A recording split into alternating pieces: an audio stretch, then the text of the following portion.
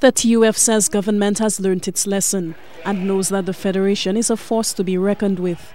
The Federation demanded its members' salary increases and staged sick-outs, protests and marches with threats to heighten industrial action if government refused to make them a reasonable offer. As workers stayed off the job, both parties seemed unrelenting, but it was the government who eventually budged on its offer. Julian Monrose says members made it clear they would not tolerate any form of disrespect from government. Most of the members who spoke, they did not address the 4.125%. They addressed the fact that they're confident that no government would take that kind of stance again, that no government would attempt to disrespect public sector workers, the way that it was done. It's business as usual at all government offices. Not so at schools like Carmen Rennie, where administrators reported that teachers signed in but never stepped foot in their classrooms.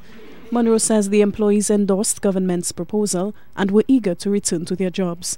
He says staying off the jobs was a necessary measure, as members had a point to prove to government.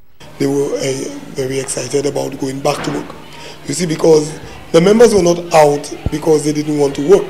They were out because they felt that they had been unfed, that the government had disrespected them, and they wanted to make the point. And they wanted to stand firm. Now that it had been resolved, they wanted to go back to work.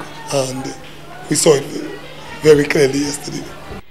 Monrose has also allayed any fears that money will be removed from the salaries of workers who stayed away from the job as part of the industrial protest. The TUF leader says government is prohibited from doing so as part of Thursday's 6-part agreement. We were very clear on that. The meeting agreed that our members will not be adversely affected in any way as a result of the protest action. The TUF is now celebrating what it says is a victory. Monroe says members have sounded the call and never again will a government make a promise to workers and cancel at the last minute. He says St. Lucia's public servants have made it clear such action will not be tolerated. Alison Kentish, HTS News, Channel 4.